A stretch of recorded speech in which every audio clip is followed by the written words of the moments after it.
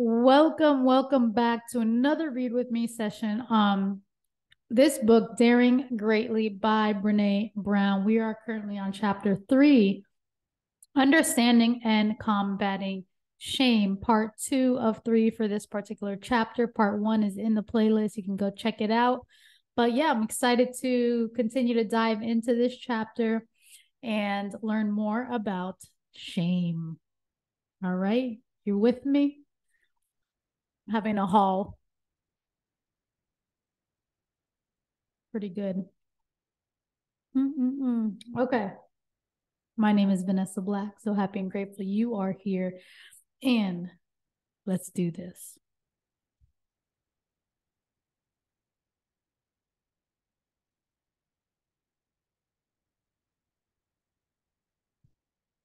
Shame resilience is a strategy for protecting connection, our connection with ourselves, and our connections with the people we care about. But resilience requires cognition or thinking, and that's where shame has a huge advantage. When shame descends, we almost always are hijacked by the limbic system. In other words, the prefrontal cortex, where we do all of our thinking and analyzing and strategizing, gives way to that primitive fight or flight part of our brain. In his book Incognito, neuroscientist David Eagleman describes the brain as a team of rivals. He writes, "There is an ongoing conversation among the different fractions in your brain, each competing to control the single output channel of your behavior." He lays out that the dominant two-party system of reason and emotion. The rational system is the one that cares about analysis of things in the outside world, while the emotional system monitors the internal state and worries whether things are good or bad. Eagleman makes the case that because both parties are battling to control one output behavior, emotions can tip the balance of decision making. I would say that's definitely true when the emotion is shame. Our fight or flight strategies are effective for survival, not for reasoning or connection. And the pain of shame is enough to trigger that survival part of our brain that runs, hides, or comes out swinging. In fact, when I asked the research participants how they normally respond to shame before they started working on shame resilience, I heard many comments like these. When I feel shame, I'm like a crazy person. I do stuff and say stuff I would normally never do or say. Sometimes I just wish I could make other people feel as bad as I do. I just want to lash out and scream at everyone. I get desperate when I feel shame, like I have nowhere to turn, no one to talk to. When I feel ashamed, I check out mentally and emotionally, even with my family.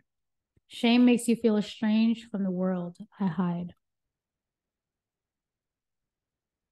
One time I stopped to get gas and my credit card was declined. The guy gave me a really hard time. As I pulled out of the station, my 3-year-old son started crying. I just started screaming, "Shut up, shut up, shut up." I was so ashamed about my card. I went nuts. Then I was ashamed that I yelled at my son. When it comes to understanding how we defend ourselves against shame, I turn to the wonderful research from the Stone Center at Wellesley. Dr. Linda Hartling, a former relational cultural theorist at the Stone Center, and now the director of Human Dignity and Humiliation Studies, uses the late Karen Horney's work on moving toward, moving against, and moving away to outline the strategies of disconnection we use to deal with shame. According to Dr. Hartling, in order to deal with shame, some of us move away by withdrawing, hiding, silencing ourselves, and keeping secrets.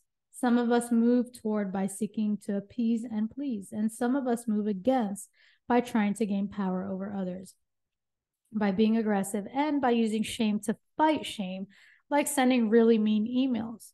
Most of us use all of these at different times with different folks for different reasons. Yet all of these strategies move us away from connection.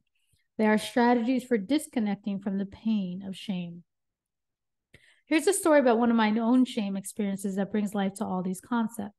It's one of my best moments, but it's a good example. It's not one of my best moments, but it's a good example of why it's important to cultivate and practice shame resilience if we don't want to heap even more shame on top of a painful situation.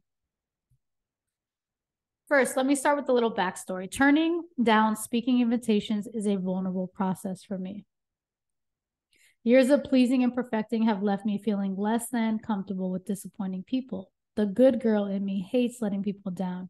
The gremlins whisper, they'll think you're ungrateful, and don't be selfish. I also struggle with the fear that if I say no, everyone is going to stop asking. This is when the gremlins say, you want more time to rest? Be careful what you wish for. This work that you love could all go away. My new commitment to setting boundaries come from the 12 years I've spent studying wholeheartedness and what it takes to make the journey from what will people think to I am enough. I like that. What people think to I am enough.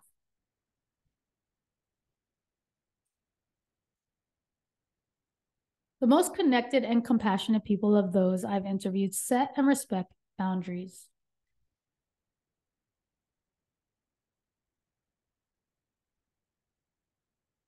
I don't just want to research and travel all of the time talking about being wholehearted. I want to live it. That means that I turn down about 80% of the speaking requests that I receive. I say yes when it works with my family calendar, my research commitments, and my life. Well, last year I received an email from a man who was really angry with me because I wasn't able to speak at an event that he was hosting. I turned down the invitation because it conflicted with a family birthday. The email was mean-spirited and jam-packed with personal attacks. My gremlins were having a field day. Rather than replying, I decided to forward it to my husband, along with a little note telling him exactly what I thought about this guy and his email. I needed to discharge my shame and anger. Trust me, it was not good girl email. I can neither confirm nor deny using the word horseshit. Twice. I hit reply instead of forward. That the second my Mac laptop made the airplane swooshing sound that it makes when you hit the send button, I screamed, "Come back!"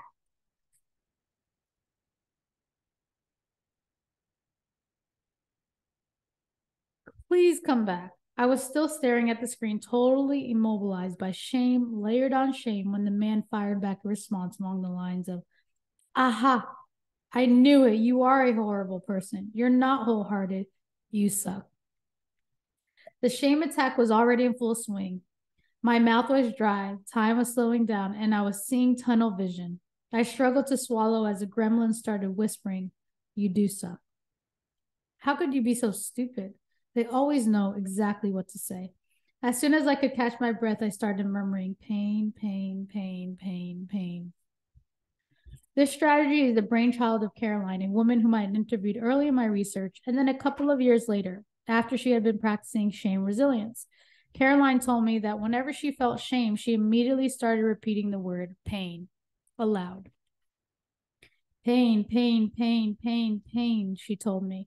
I'm sure it sounds crazy and I probably look like a nut, but for some reason it really works.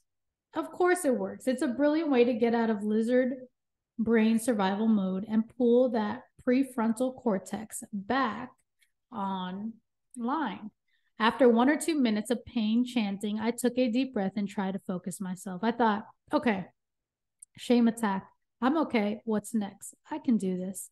I recognize the physical symptoms, which allow me to reboot my thinking brain and remember the 3 Ninja Warrior gremlin moves that are the most effective path to shame resilience for me.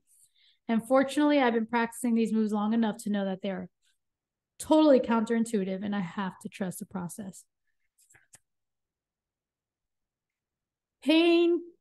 Practice number 1, practice courage and reach out. Yes, I want to hide, but the way to fight shame and to honor who we are is by sharing our experience with someone who has earned the right to hear it, someone who loves us, not despite our vulnerabilities, but because of them. Talk to myself. Number 2 is talk to myself the way I would talk to someone I really love and whom I'm trying to comfort in the midst of a meltdown. You're okay. You're human. We all make mistakes. I've got your back.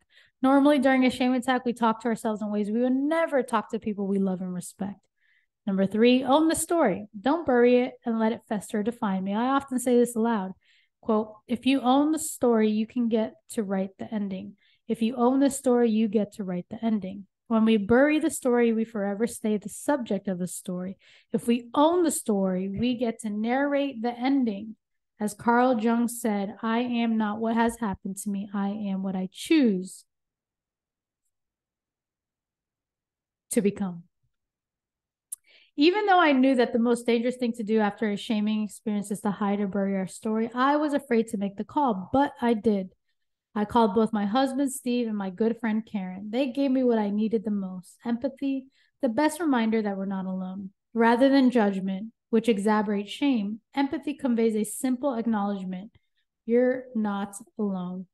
Empathy is connection. It's a ladder out of the shame hole. Not only did Steve and Karen help me climb out by listening and loving me, but they made themselves vulnerable by sharing that they too had spent some time in the same hole. Empathy doesn't require that we have the exact same experiences as the person sharing the story with us.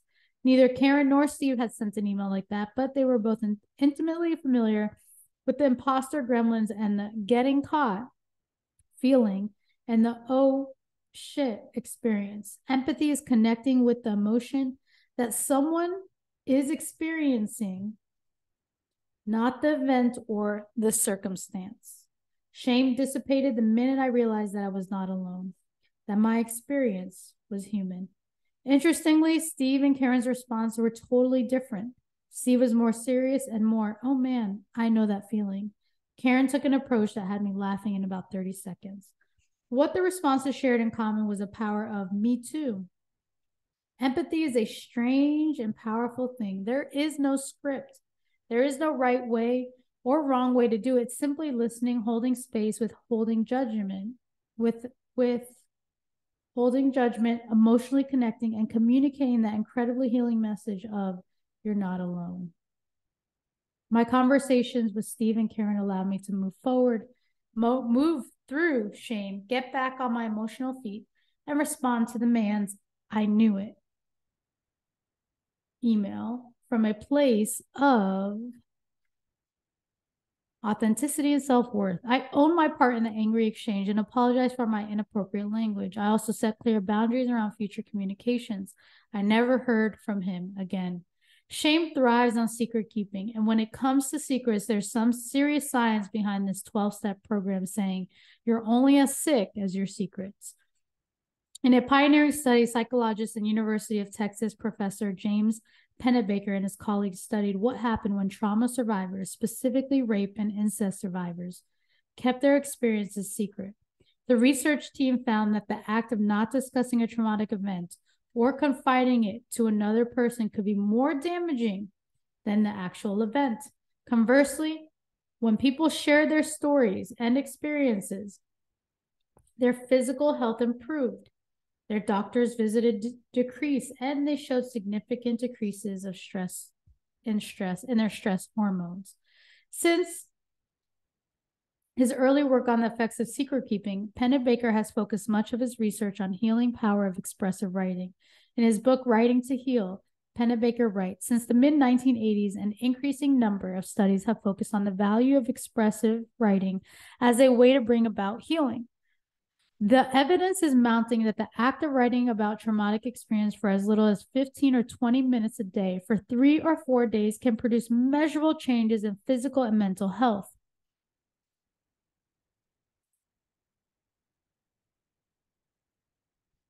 Emotional writing can also affect people's sleep habits, work efficiency, and how they connect with others. Shame resilience is a practice, and like Pennebaker, I think writing about our shame experience is an incredibly powerful component of the practice. It takes time to cultivate the practice and courage to reach out and talk about hard things. If you're reading this and thinking, I'd like to be able to have these conversations with my partner or my friend or my child, do it. If you're reading it and thinking shame has become a management style around here and it's no wonder that folks are disengaged, we should talk about this. Do it. You don't need to figure it out first or master the information before you engage in conversation. You just have to say, I've been reading a book and there's a chapter about shame. I'd love to talk about it with you. If I lend you my book, will you take a look? The next section is about men, women, shame, and worthiness. I think you'll want to lend them this chapter as well. What I learned about men and shame changed my life. Webs and boxes, how men and women experience shame differently, page 83. For the first 4 years of my study on shame, I focused solely on women. At that time, many researchers believed, and some today still believe, that men and women's experiences of shame are different. I was concerned that if I combined the data from men and women, I'd miss some of the important nuances of their experiences. That I opted to just interview women, I confess, was partially due to my mindset when it came to worthiness. Women were the ones struggling at some level. I also think my resistance was based on an intuitive sense that interviewing men would be like stumbling into a new and strange world. As it turns out, it was definitely a strange new world, a world of unspoken hurt. I got a glimpse into the world in 2005 at the end of one of my lectures. A tall, thin man, who I guess was in his early 60s, followed his wife to the front of the room. He was wearing a yellow Izod golf sweater. An image I'll never forget. I spoke with his wife for a few minutes as I signed a stack of books that she'd bought for herself and her daughters. As she started to walk away, her husband turned to her and said, "I'll be right there. Give me a minute." She clearly didn't want him to stay and talk to me. She tried coaxing him with a couple of come-ons, but he didn't budge. I, of course, was thinking, go with her, dude.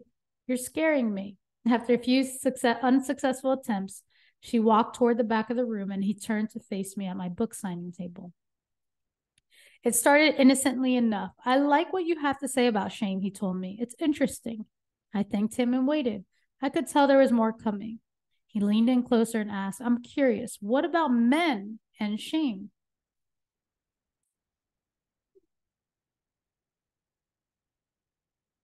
"What have you learned about us?" I felt instant relief. This wasn't going to take long because I didn't know much, I explained. "I haven't done many interviews with men. I just study women." He nodded and said, "Well, that's convenient." I felt the hair on the back of my neck stand up in defense. I forced a smile and asked, "Why convenient?" in the very high voice that I use when I'm uncomfortable. He replied by asking me if I really wanted to know. I told him yes, which was a half-truth. I was on my guard. Then his eyes welled up with tears. He said, "We have shame, deep shame.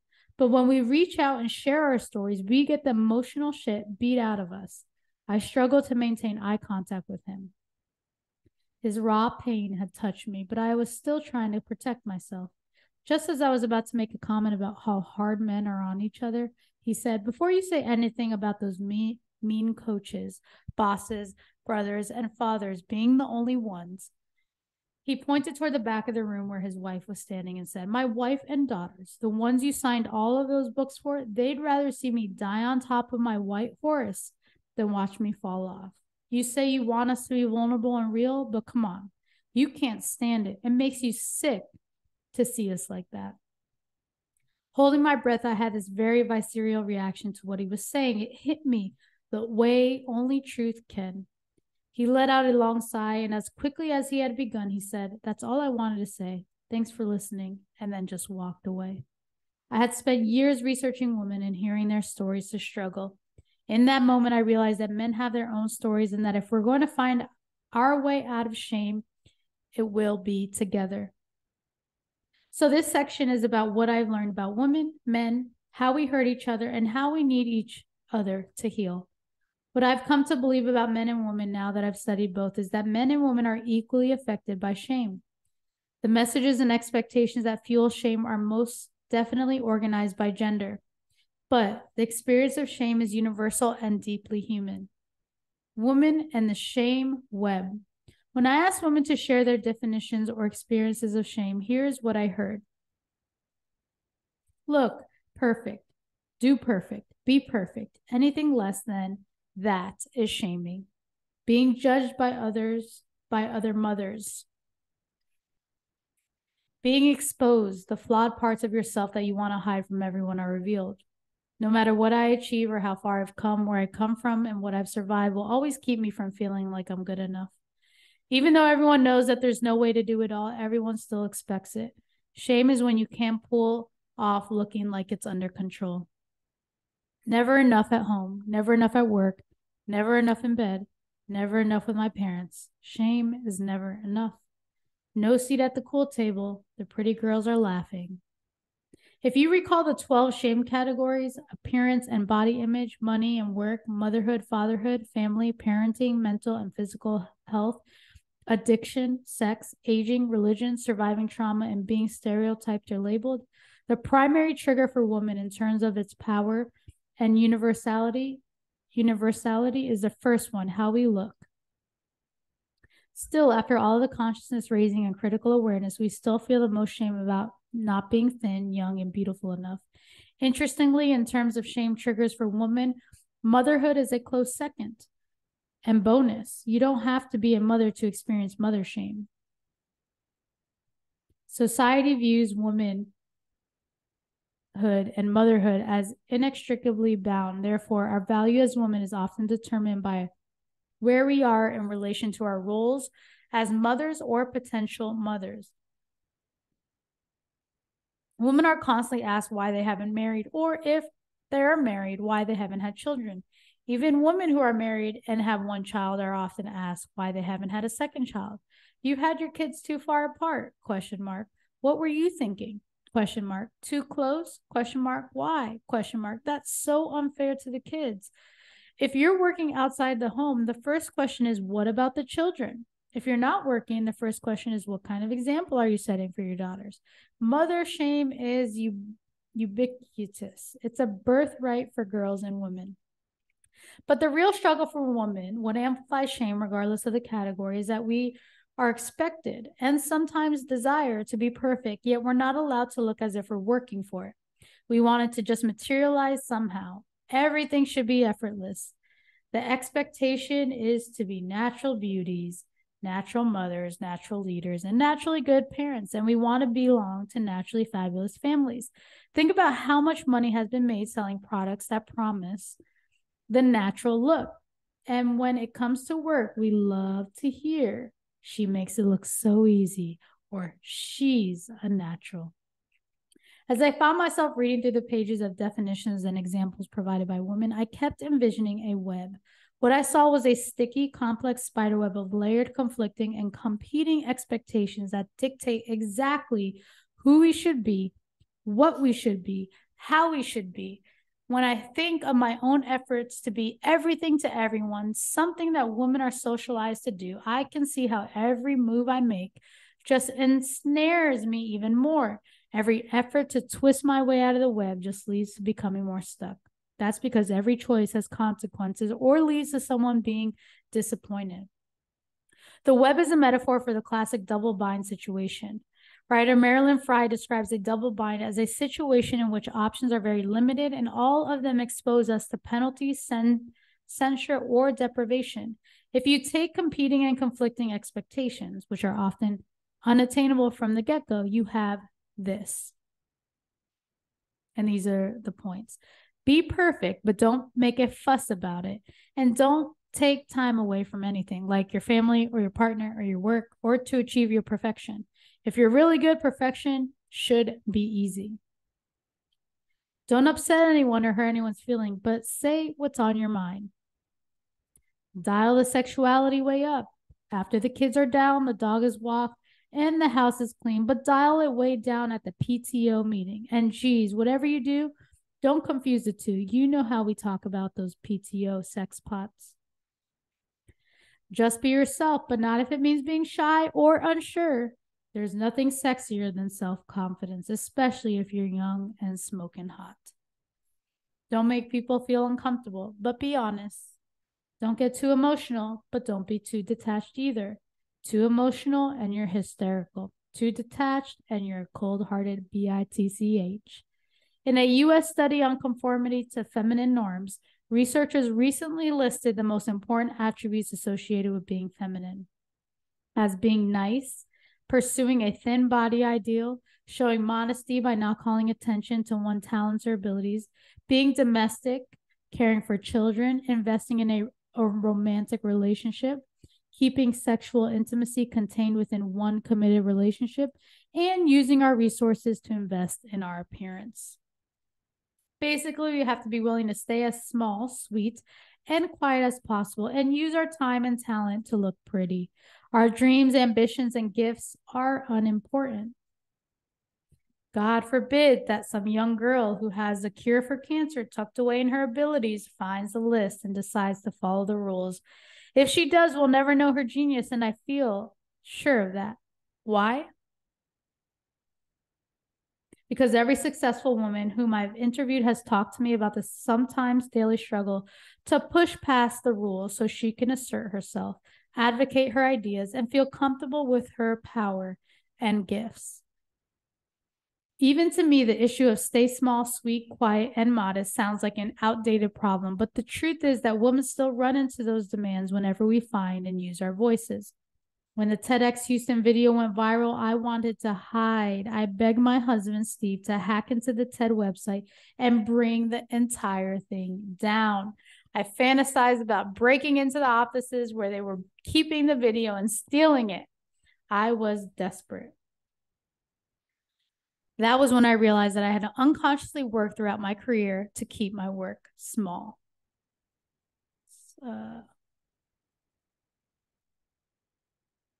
I loved writing for my community of readers because preaching to the choir is easy and relatively safe. The quick and global spread of my work was exactly what I had always tried to avoid. I didn't want the exposure, and I was terrified of the mean-spirited criticism that's so rampant in internet culture. Well, that mean-spiritedness happened, and the vast majority of it was directed to reinforcing those norms that we'd love to believe are outdated. When a news outlet shared the video on their site, a heated debate erupted in the comments section of their website about, of course, my weight. How can she talk about worthiness when she clearly needs to lose 15 pounds? On another site, a debate grew about the appropriateness of mothers having breakdowns. I feel sorry for her children. Good mothers don't fall apart. Another comment worse, less research, more Botox. Something similar happened when I wrote an article on imperfection for CNN.com. To accompany the article, the editor used a photo I had taken of a good friend who had "I am enough" written across the top of her chest. It's a beautiful photo that I have hanging in my study as a reminder. Well, that fueled comments like, she may believe that she's enough, but by the look of that chest, she could use some more. And if I look like Brene Brown, I'd embrace imperfection too. I know that these examples are symptomatic of the cruelty culture that we live in today and that everyone is fair game, but think about how and what they chose to attack. They went for my appearance and my mothering. 2 kill shots taken straight from the list of feminine norms. They didn't go after my intellect or my arguments.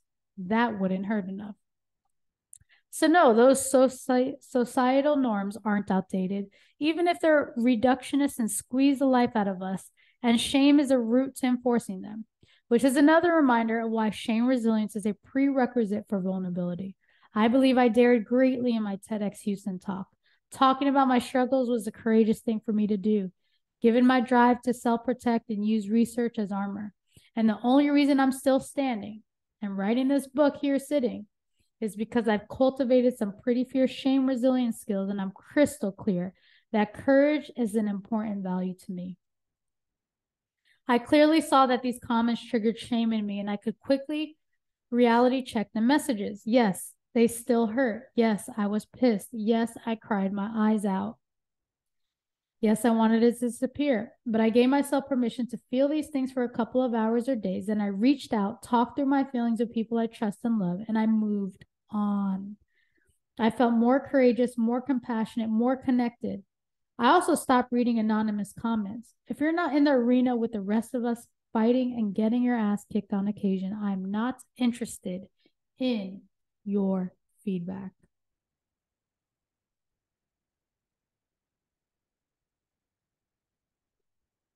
How men experience shame.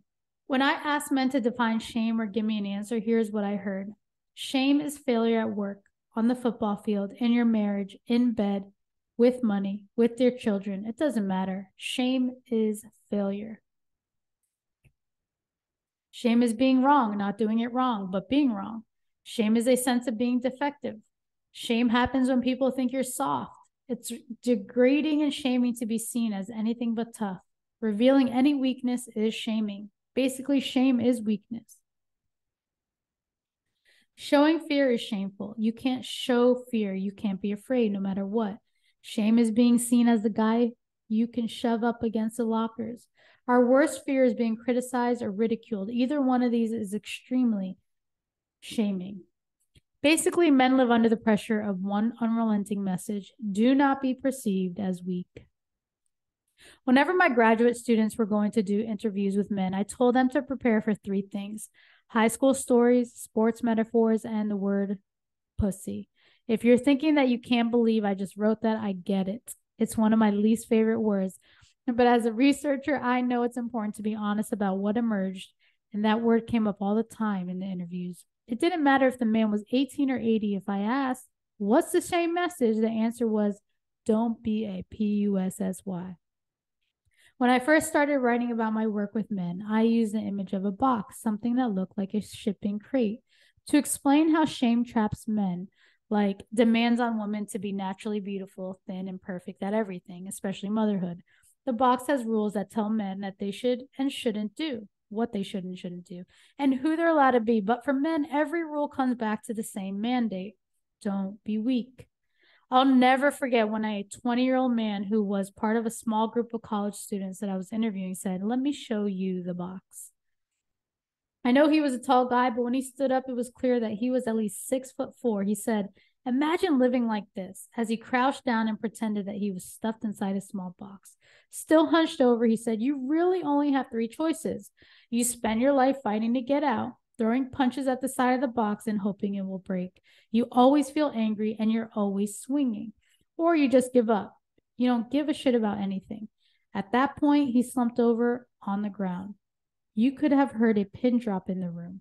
Then he stood up, shook his head, and said, "Or you stay high so you don't really notice how unbearable it is. That's the easiest way." The students grabbed on to stay high like a life preserver and broke into nervous laughter. This happens a lot when you're talking about shame or vulnerability. Anything to cut the tension. But this brave young man wasn't laughing, and neither was I. His demonstration was one of the most honest and courageous things I've ever had the privilege of seeing, and I know that the people in that room were deeply affected by it. After the group interview, he told me about his experiences growing up.